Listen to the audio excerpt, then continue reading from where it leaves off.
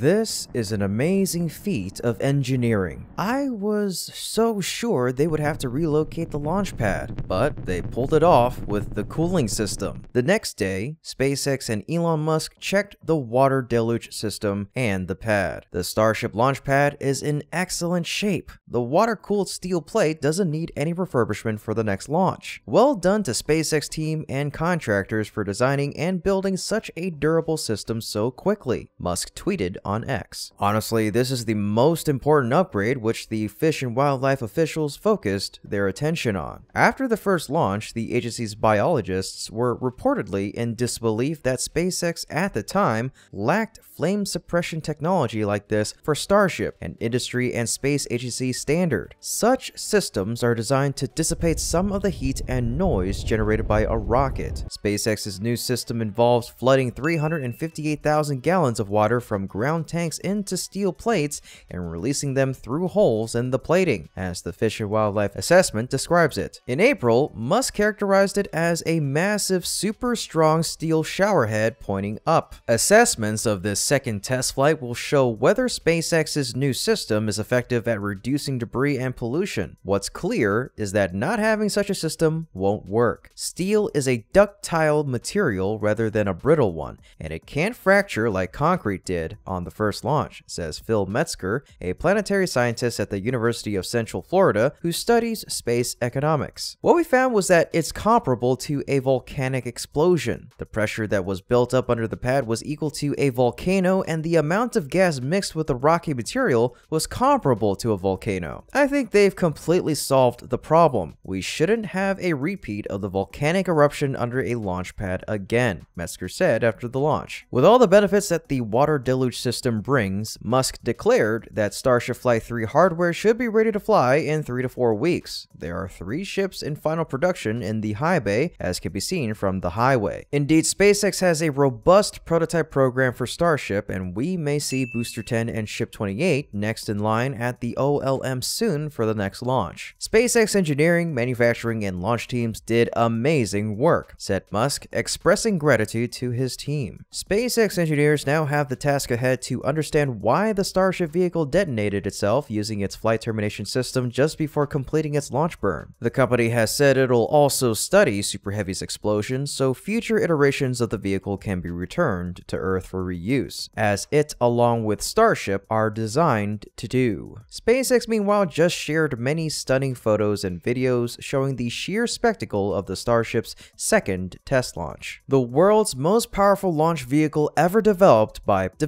powered by 33 Raptor engines lifting off from Starbase. Wow, what a stunning achievement. This was the first time that Raptor vacuum engines ignited and burned in near vacuum conditions, and they did it flawlessly. This is a great sign for all the future test flights and the 4 to 5 ships that are already built. Starship's hot stage separation was the first time this technique has been done successfully with a vehicle of this size. Watch the 3 center engines on Starship's upper stage gimbling just after separation. Right before they ignite for hot staging, the engines angle themselves outward to direct their exhaust towards the vented inner stage before recentering for ascent. The company expressed its gratitude and appreciation for its remarkable achievement. It tweeted, "We thank the entire SpaceX team, our customers, Cameron County, spaceflight fans, and the wider community for their ongoing support and encouragement. If future test flights succeed, Starship could upend standard approaches to human exploration and science in space." SpaceX founder and CEO Elon Musk has long championed the fully reusable rocket, designed to lift 150 tons into low Earth orbit as a way to get cargo cheaply into orbit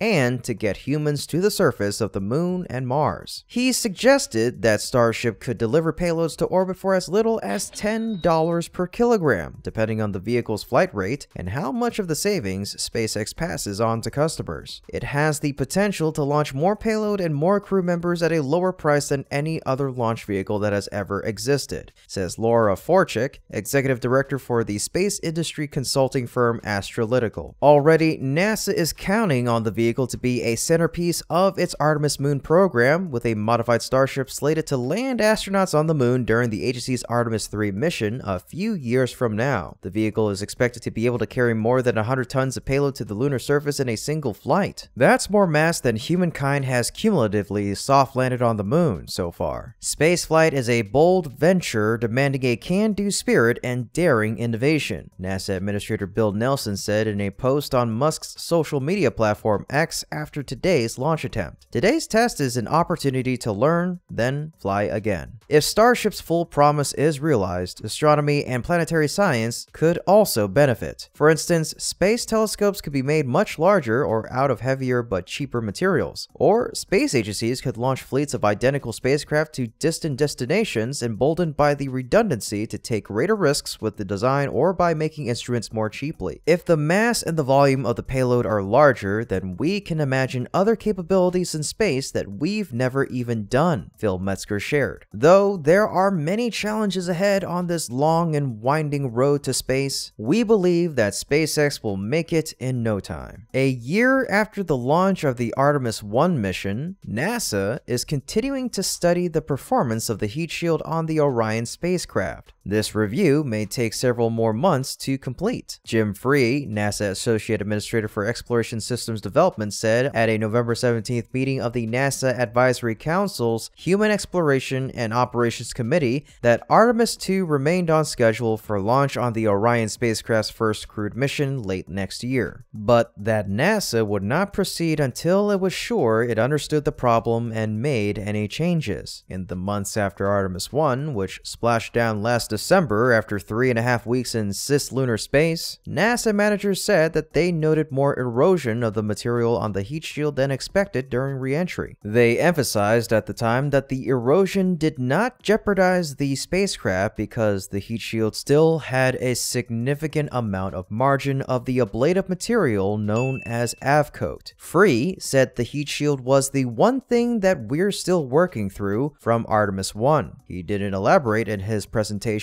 what NASA was still studying with the heat shield and its performance on last year's flight. Lakeisha Hawkins, Assistant Deputy Associate Administrator in NASA's Moon to Mars Program Office, said later in the meeting that NASA expected to get a tentative root cause resolution on the heat shield erosion late next spring. We will make sure that all of us are comfortable with where they are with root cause before we start talking about flight rationale. She said engineers are looking at some of the factors that could have caused the loss of the avcoat material during re-entry. That included the skip re-entry trajectory performed by Orion and material properties of avcoat. Ground testing, she said, has been able to mimic the conditions seen on the heat shield during re-entry. NASA and its contractors are continuing to process the various elements of the Artemis 2 mission, including Orion, to keep the mission on track for a launch in late 2024. We're still pressing forward with the hardware because we don't see a reason to stop right now, Free said. If we find a reason to stop, we will stop. There is continued processing of the vehicle for Artemis 2, but we're just doing that to try to manage the schedule, Hawkins said. If we do need to go back, if we do need to undo things up to and including replacing heat shield components, we are entirely open to that. Neither Free nor Hawkins said what impact there would be on the schedule for Artemis 2 if the Orion heat shield needs to be modified or replaced. Hawkins said that other elements of the mission, including the Space Launch System rocket and ground systems, were on track, with SLS in particular